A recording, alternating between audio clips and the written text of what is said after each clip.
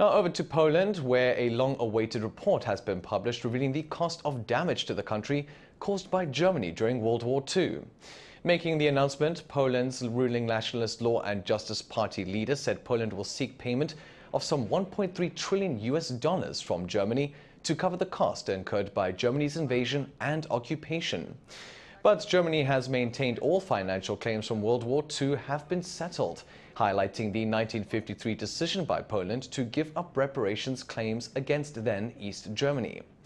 Although the ruling party has brought up the issue multiple times since 2015, they have not yet made an official request.